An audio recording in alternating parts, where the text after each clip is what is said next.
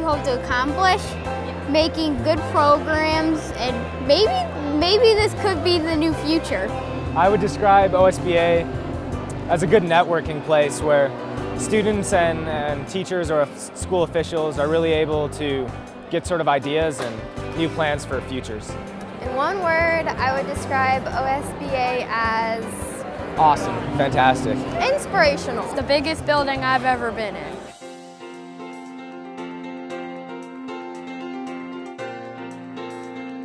One of the themes for this conference is Leadership for Learning. So what does Leadership for Learning mean to you?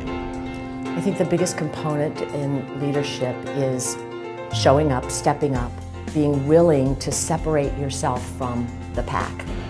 Well, you know, we need leaders, right? We need people who are going to be the leaders of tomorrow. It's very important that that leadership recognize the person, the true person, the spirit.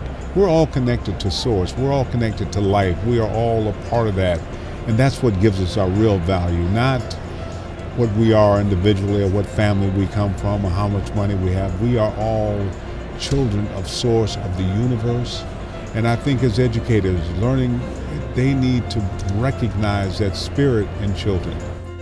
I think students have lots of opportunities to fail, and failure is our greatest teacher, right? We want to make certain that all the leaders of our state, again, the school board members and all those in the management team, have the opportunity to be the best they can be. We have great leadership here, from the executive director to the board of directors for Ohio, this state association. But I also learned that everywhere that I go, including here in Ohio, that there are leaders here that have such a passion and compassion for what they do to serve others.